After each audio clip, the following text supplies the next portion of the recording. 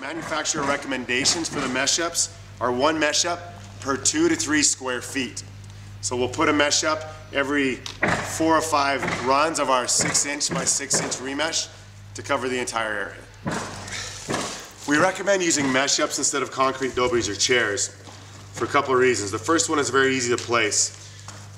We've manufactured these to have slots on the side of them so they fit, the remesh fits securely right inside. These are also made for different gauges of remesh or rebar as well as different heights.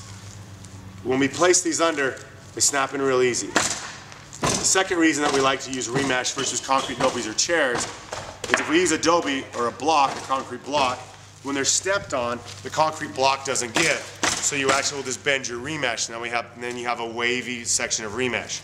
Instead, these mesh ups, when you step on them, they actually collapse themselves. And when they collapse through the concrete pour, they'll rebound, pushing that remesh or that rebar back up into place.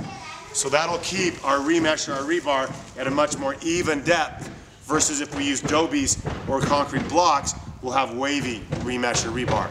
That means that our heating cable will be at varying depths throughout the pour as well. So again, we recommend remesh and mesh ups to keep that mesh and that heating cable at an even level throughout. They collapse when stepped on and will rebound back up, keeping that area at an even depth.